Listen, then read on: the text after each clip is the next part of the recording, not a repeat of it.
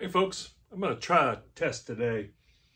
I've been curious to see if I can use these containers with a Foodsaver food vac system. And I want to do this because I want to prepare lunches that I can put in the freezer and leave them there for several weeks and take them out like you would a TV dinner, frozen TV thing that you would buy at the grocery store for a lot of money. When I get things sometimes and I get a lot of it and I want to be able to use, portion it out, like, a big can of beans, a big can of macaroni, or a big container of macaroni and cheese. And you'll see here in a little bit, I got like this 16-ounce package of barbecue brisket burnt ends. And I want to be able to portion that out to be, in my case, 2 meals. I could probably get 3 meals out of it, but I really like brisket, so I could eat a half a pound of brisket, no problem. So, that being said, I wanted to try using these 3 compartment containers because this is what I really like using for meal prep, bringing stuff into the office. I like, I'll have like the beans on one side, macaroni and cheese over here, the brisket over here with some, in this case, the burnt ends. I'll put some barbecue sauce in there and then I'll freeze it.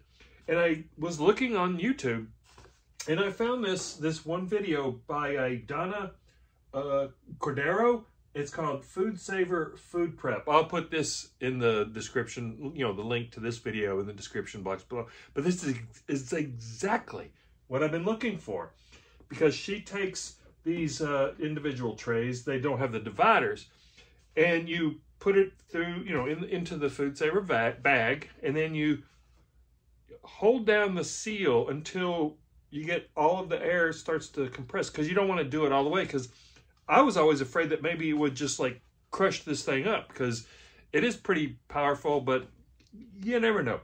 I don't want to freeze it with this. I mean, this is fine. I don't even trust this when I'm transporting, because it does tend to leak. I would not trust that in the freezer, but I think if this is in a freezer, Foodsaver freezer bag, it'll protect the food from getting freezer burned and everything.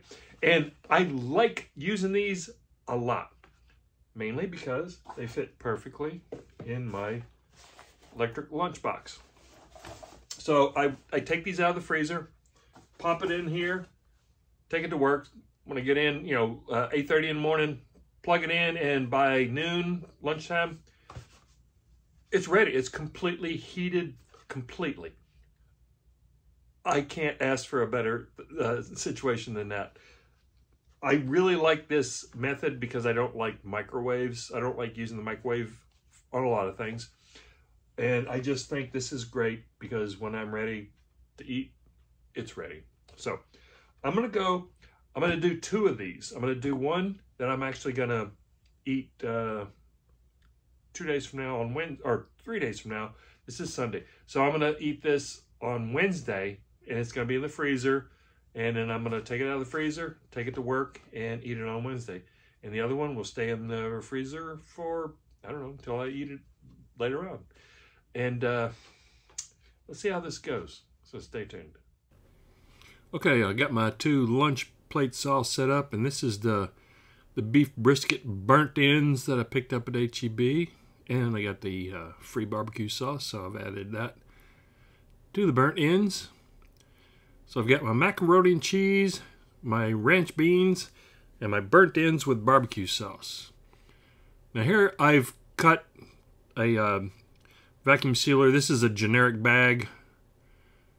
It's not a Foodsaver, because these are actually much cheaper on Amazon. So I cut this a little big because I wanted to make sure that I could get it in there. Get it set right into the back. I probably could have trimmed that, but it's just easier.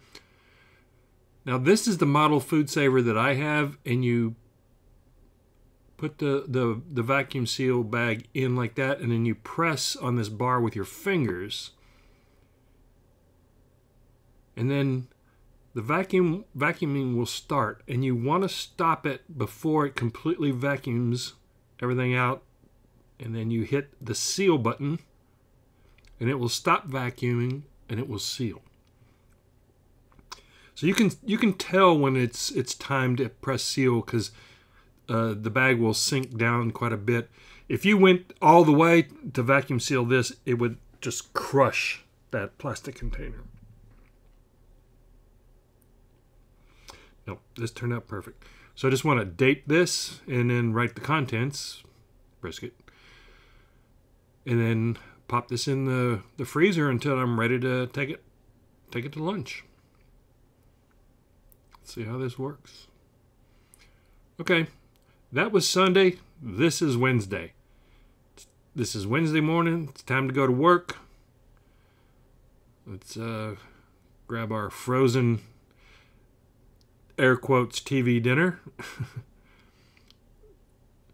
Zip it up in the electric lunchbox, the hot object. Love this thing. And let's go to work. Okay, a little after 8:30. It works, so I'm just going to plug this in and set it on the counter and come back around noon and have my lunch. Okay, it's a little after 12 noon. Let's see what we got here. Oh yeah, it's nice and hot. Whoa. Okay, let's get this open and eat. Boy, it smells good. That brisket smells great. Okay, how'd the mac and cheese turn out? Well, turned out great. Beans. Yep, beans are perfect. Both nice and hot. I really love these ranch beans. Okay, these burnt ends look really good, and that barbecue sauce smells really good. It's kind of a sweet and spicy barbecue sauce. So let's snag a couple of them here. Let's give it a taste. There we go. It's a nice burnt end. Oh boy, texture and the flavor is really good. I give this is a great test. Thank you much for watching.